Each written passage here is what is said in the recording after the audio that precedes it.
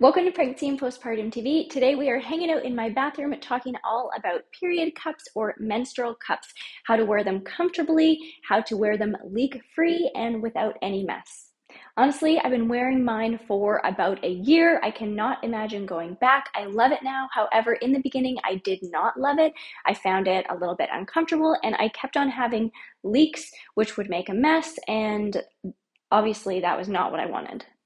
So now I've figured out how to do it leak-free. I'm going to share those tips with you today. So first of all, we want to have clean hands for the insertion. There are 3 different folds you can use. I just use the C fold, where I basically fold it in half and insert it. I either do it in the shower, or you can do it with one leg up on the toilet, or you can do it sitting on the toilet. You can also do the punch down, where you take the rim, punch it down to the bottom, and then squeeze it, and this makes the smallest way to insert it. And then there's also the 7-fold, where you fold the top down and you can insert it like that. So play around with it, but when you get it in, you want to make sure that you feel it pop out. So what I wasn't doing is I wasn't checking to make sure that my cervix was fully covered. So you want to, what I do now is I insert it, let it pop, and then I turn it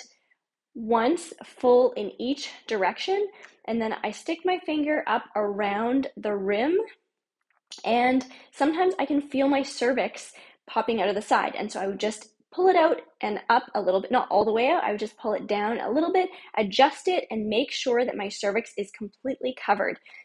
If you can feel the suction and no folds or dents in the side, it's going to prevent leaking.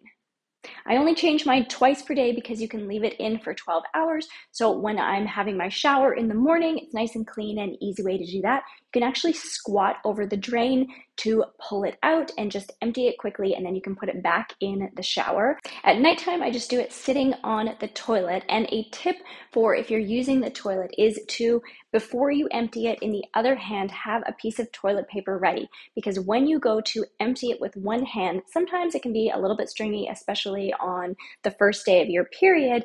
And if it's stringy, you're not going to be able to get it to the sink or get toilet paper. It's hard to get toilet paper with one hand. So if you have the toilet paper ready, you can just easily wipe it and then put it in the sink and you're good to go.